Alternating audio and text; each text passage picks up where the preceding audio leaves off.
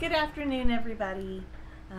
So welcome back to my channel. This is Plant It Pretty. I'm Amy, and today I'm actually finally going to start showing you guys parts of the backyard. We're going to start working on a frog habitat, and we're going to try to attract as many frogs as we can, or toads, as we can to the yard to help with the snails and the mosquitoes. So as I've been doing research for all this, one frog can eat up to 100 pests in a night. So with that, I want all the frogs or toads or whatever. So toads are actually what we're after. Frogs live in the trees, toads are on the ground and live near water sources. So we've got to set up some habitats, we've got to set up some water dishes for them, and I'm going to go ahead and set up a pond. My mother-in-law was very kind and gave me a very small fountain, which was exactly what I was looking for, and I could not find what I was looking for, and she just happened to have one, so she let me have it. I did some painting and crafting.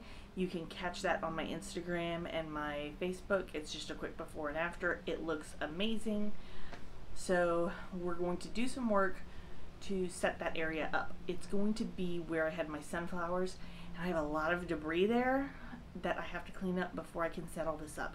I also went ahead and bought some awesome ornamental grasses to give them some extra places to hide, because it is going to be in my backyard, and while I'm planning on setting it up in such a way that they should be protected from the dogs, I want to give them plenty of areas to hide, not just from the dogs but from the birds and cats and all the other neighborhood animals that could try to consider them a snack. So alright, I hope you guys enjoy this video. I think this is going to be really fun. It does combine gardening and animals, and I think it's just going to be a really fun learning adventure for everybody. Okay, everybody, so this is what I meant by we've got some cleaning up to do. That was supposed to be a burn pile. It hasn't quit raining long enough to do anything, so I'm going to work through it slowly, put it in some bags. And then these were my sunflowers and all the string that I'd used to hold them up. Yes, there is a grass situation going on. Our mower died, so we've been weed eating, and then again with all the rain that we've been having, it just keeps growing, and it's a never-ending battle. So we are getting a new mower, thank God, and we'll be doing that soon. Also, I did buy gloves. I got bit last week here, and you can see that in one of my videos, and it was a spider bite, and it was horrible and nasty. So I got these leather gloves. They're a little big, not too bad, but they are a little big. But my options were these or the small ones that didn't fit quite well enough. So I got these, and I figured for all the heavy work, they'll actually be okay. I do have some smaller ones that are not leather lined for my more day-to-day gardening, but I figured for this stuff these will be a little bit better. So all right, let's get to it.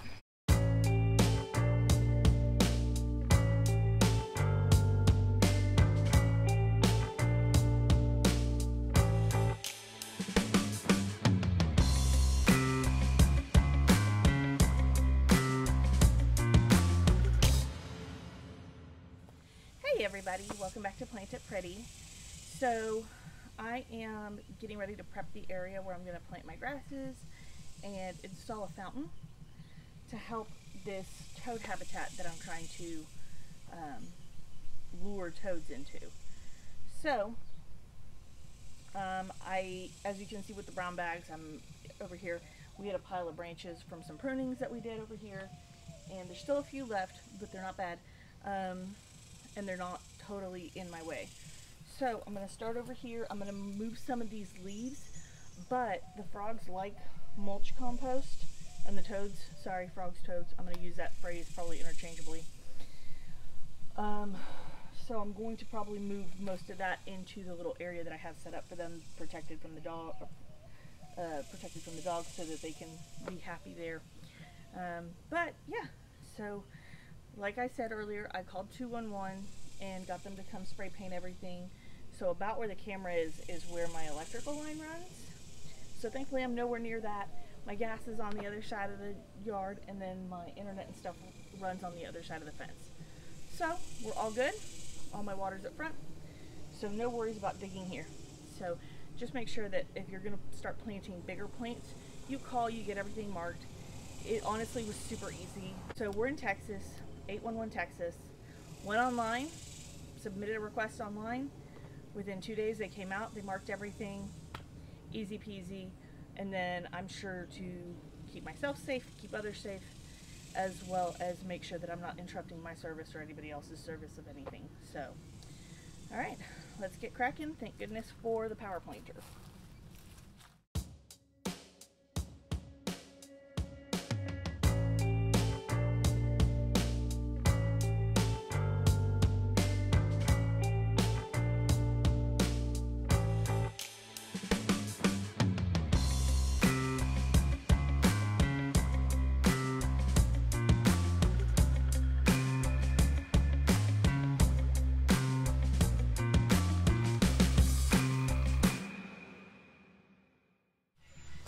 We use the power planter to loosen up a lot of the soil, break through some of these small roots that are coming off this tree.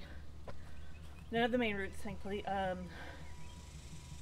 now I'm going to finish digging up some of the soil so I can get my big pampas grass planted. Or muley grass, sorry, not pampas. Going to start with some plant tone.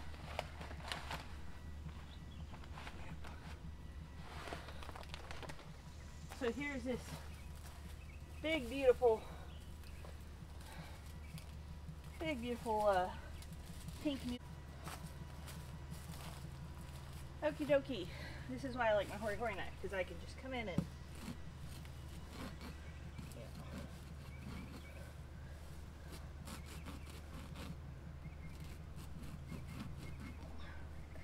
you don't want to cut too deep. And I'm just going around about 4 times, like once on each end pretty much. Alrighty, into the ground you go. Hey everybody, so I'm gonna take a quick break. I'm very sweaty, very hot, very gross. I got the pink muley grass in. It looks phenomenal.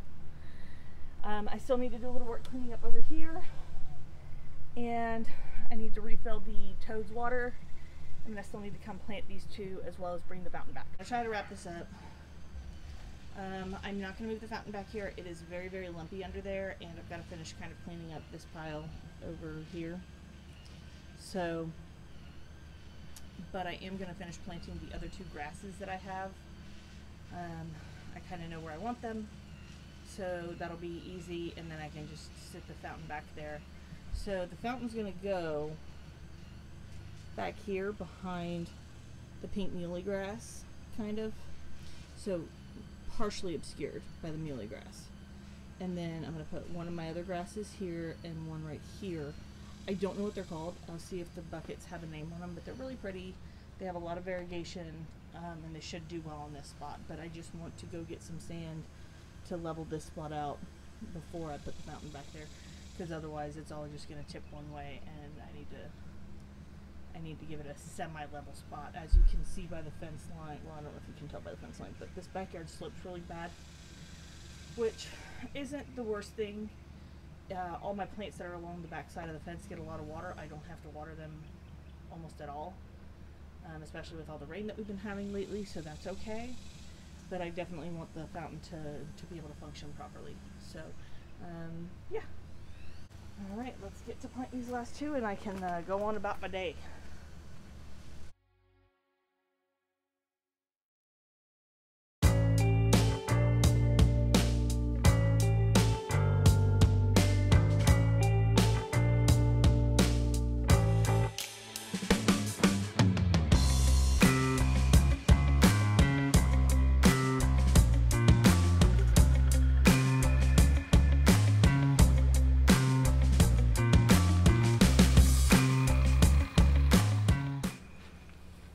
Okay.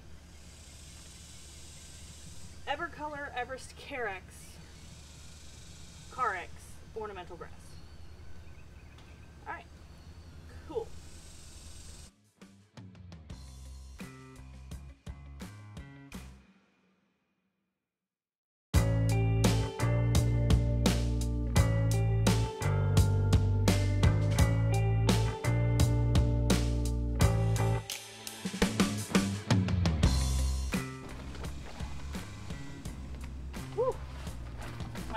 heavy there. Okay, y'all, I think that's gonna look so good, especially once I put the fountain tucked back right back in there. I think it's gonna look really good, and we'll see how it looks finished product.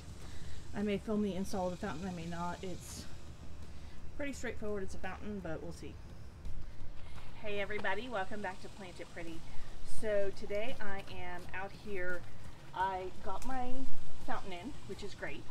It's doing really well. The boys are running around. But once I got it in, I decided I needed to move it forward, so that's what I'm going to be doing today. I'm going to add some sand to kind of level this spot out, pull it forward, and then I got some hibiscus from one of my local nurseries. Poor guys, look at this, y'all. If ever there was a root bound situation. So I talked to them about it, and the area that they were in is very, very gravelly, and of course they're in pots, so the water runs right through. Sun. So the water runs right through, and sorry. So they're in the little pots. They're in a very gravelly area, so the water runs right through, and so the plants are of course seeking out the water. We've had 100+ days here, so the plants are just doing what they're gonna do. But good for me, because I needed something with a smaller diameter to go right behind the fountain once I move it up. So first let me put some sand down, because like I said, I need to level it out just a bit. I'm going to scooch the fountain forward just a little bit, and then plant these two right behind it.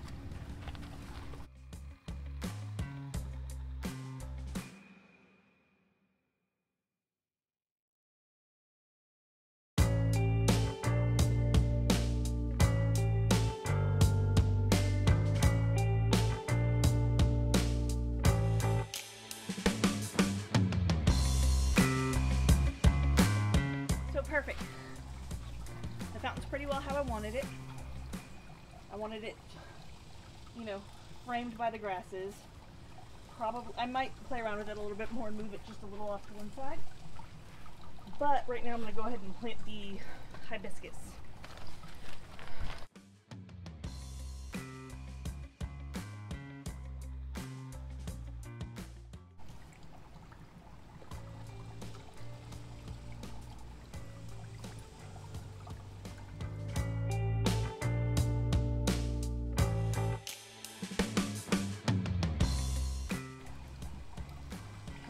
Out here.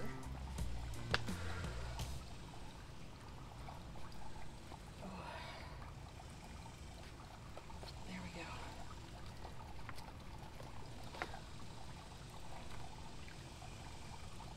All right. We're almost there. Like untangling my curly hair.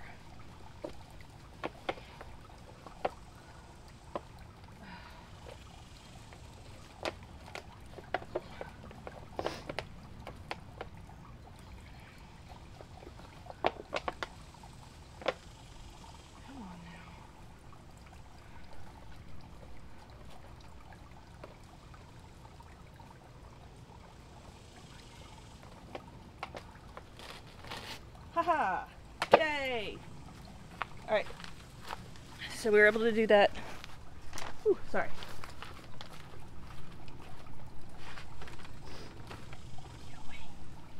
So we were able to do that with minimal damage to these big roots that are in there.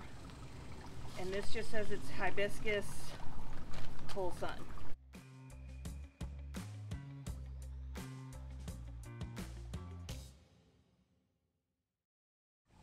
Beautiful.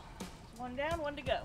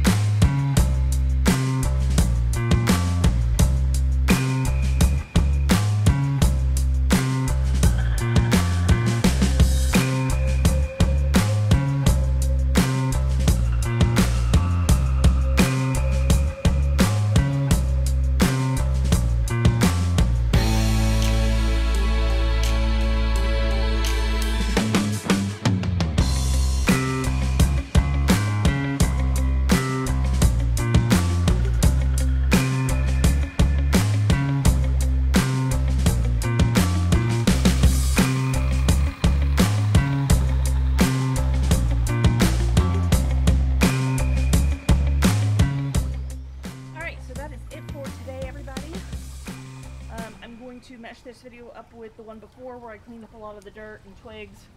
You can still see there's still a pile of leaves and branches that I need to deal with, but it is probably a fourth of the size of what that pile was. So, take my sweaty glasses off. But, so that's it for today. Thank you for joining me. I hope you like, subscribe, comment, all the options down below.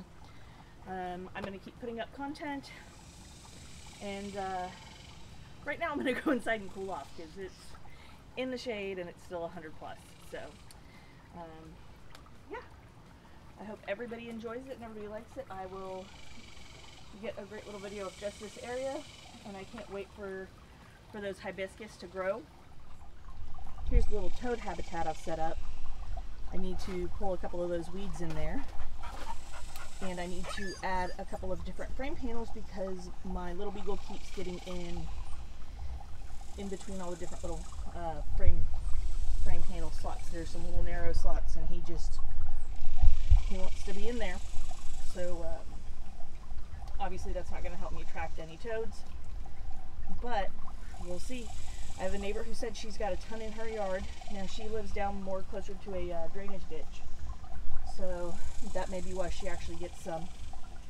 But we have all the water run down this way, so I hope that with the leaf mulch and everything, they will be happy. There's a solar light that comes on at night, in addition to the light that's in the fountain. So hopefully that attracts a little bit of bugs for them to eat, and will make it a enticing place for them to come set up shop.